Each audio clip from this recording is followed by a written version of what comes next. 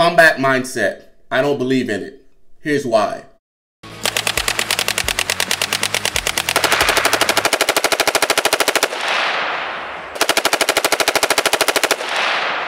If this is your first time watching me, my name is Jay. I'm a retired Green Beret out of 3rd Special Forces Group. The intent behind this channel, guys, is to share my knowledge and wisdom with the next generation. So if you haven't done so already, like and subscribe to help me reach that goal. I appreciate it. If you guys haven't noticed, the channel has doubled in subscribers overnight. So I want to take this time to say thank you to all the folks coming over from Canadian Prepper. Let me know in the comment section below, guys, how I can better serve you. I appreciate it. If you're looking at going to selection, check out the links below, guys. It'll take you to my Patreon, where I have a variety of prep courses that you could use to help you get ready for Special Forces assessment and selection. Or if you're just looking to learn how to prep your feet, how to pack a rucksack, how to conduct basic and advanced land nav, you can go there and also take a look at all those courses, guys. I appreciate it.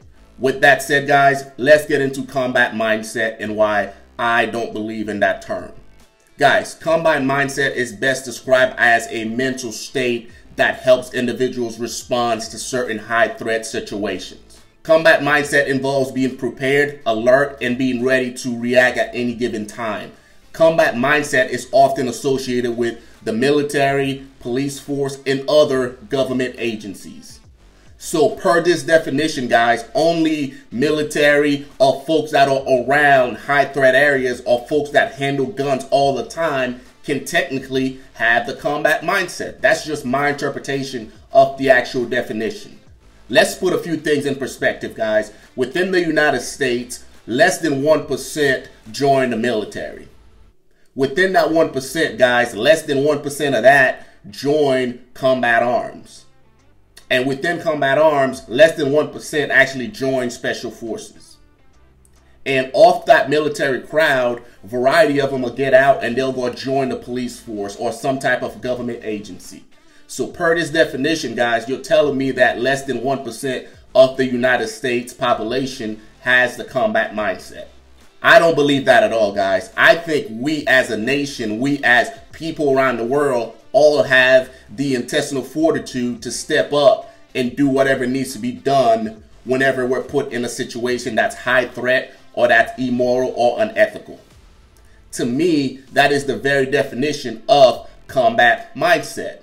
But I think the term is associated with the military, with the police so often that regular folks like me now, since I retired, and like you, don't think that we have what it takes to do whatever needs to be done to protect our loved ones. So with that said, guys, I want to strip the title of combat mindset away from the term and just put the protective mindset in front of it. Because at the end of the day, I truly believe that we are all protectors. When I was on the battlefield running and gunning, I wasn't there because I was some combat junkie that just wanted to run and gun for no reason. I was there to protect the American people. I was there to protect my family. I was fighting to protect my loved ones. And the skills that I've had just enable me to conduct that task. Now just think about it. Every day there's a child born in the hospital. Every day men and women are becoming protectors. The biggest difference between you and I is I have the skills needed to actually act on my protective instincts. And if you have them too, awesome.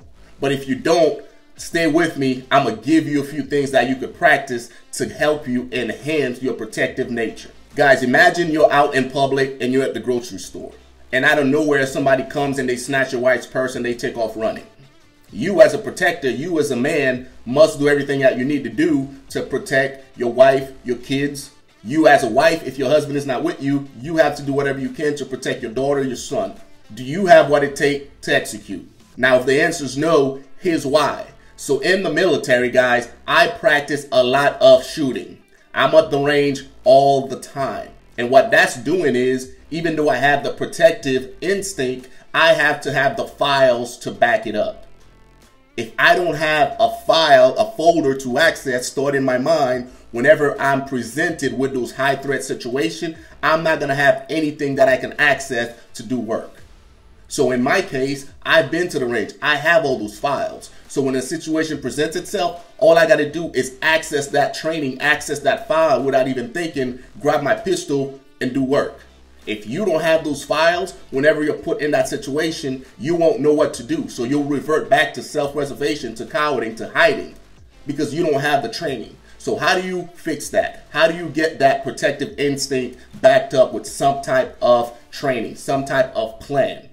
So you got to put those files in those folders. You got to put files in your mind. You got to put data up there. So when you're faced with those situations, you can react and protect your loved ones. So how do you do that? Guys, here's a few ways that you can start to nurture the skills that you need to be able to protect your loved ones. Number one, you got to get to the range.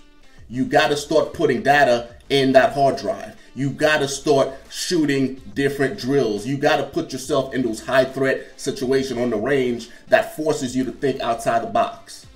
And once you do that, you'll have files up there. And if you're presented with a situation, whether it's a carjack, a robbery, a workplace shooting, you'll have some type of file to access that'll tell you what to do. I know all around the country there's individuals conducting those type of courses. Most of them are former military, former police. They can help you get the training that you need to be able to survive and protect your loved ones, guys. Now, aside from getting on the range, guys, another very important aspect of being able to protect your loved ones and nurture that protective nature is to make sure that you're in good shape. Now, imagine me being on the battlefield running and gunning and something happens to my brothers in arms. One of them gets shot to where I need to maneuver, put rounds down range, and drag them out of harm's way. If I'm not in shape, I'm not going to be able to do that. I won't be able to practice my protective nature, right? Because my physical fitness won't allow me to do that. It's the same concept back here, guys. If you can't run around the corner to chase down a bad guy or do whatever you need to do, then what good are you as a protector? So that's another aspect of it, guys. Make sure you're in shape so you can take all the necessary steps to protect the ones that you love. Next, we're going to look at mental repetition, guys. We live in a world where everybody thinks that everything is go-lucky. The few that does it, they know who they are.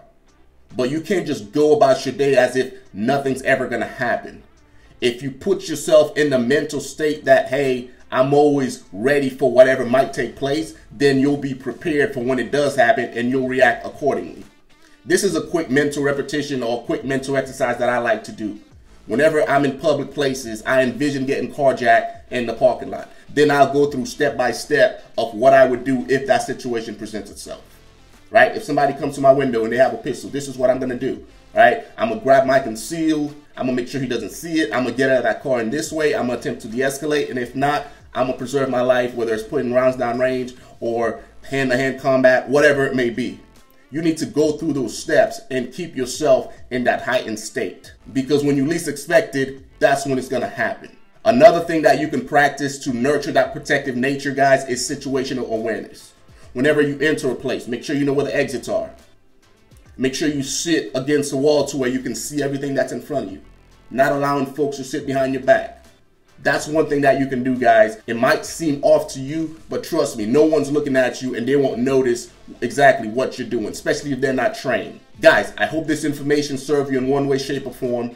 If you have anything else that folks could practice to help them get in the right mindset to protect the ones that they love, leave them in the comment section below, guys. Until next time, I appreciate you guys tuning in, and I'll see you guys in the next video.